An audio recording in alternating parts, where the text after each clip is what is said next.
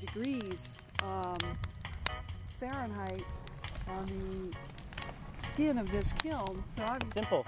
It really doesn't have to be that complicated. And then the second time it burns from char to ash. The second phase can only happen with oxygen. Charcoal will only turn to ash with oxygen.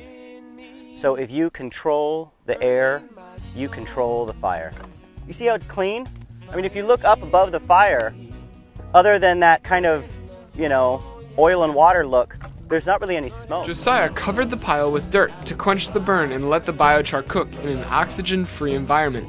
He said it would be ready in a couple days. Well, what's happening is the way it's layered in there, the layer on the bottom is not getting very much oxygen as you keep layering it up. You can see how the smoke stops after a few minutes pretty much. That's because it's robbing that oxygen from below. Okay, so the bottom is going to open.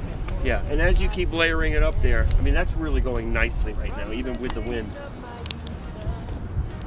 Well, you kind of see how this shape works because yeah, the angles, the shape is crucial to the design. Right, it creates a vortex. We're not seeing that, but it's vortexing counterclockwise. It's actually going this way,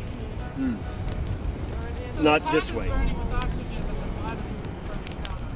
Because the heat is using up the oxygen. So down below, the oxygen can't gather because the heat is taking it and using it right away to burn the material.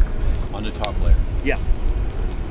So every time we add another layer, it robs oxygen from the lower layer. That's why the lower layers won't go to ash.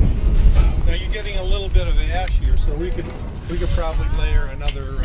Yes, we're ready. We could probably.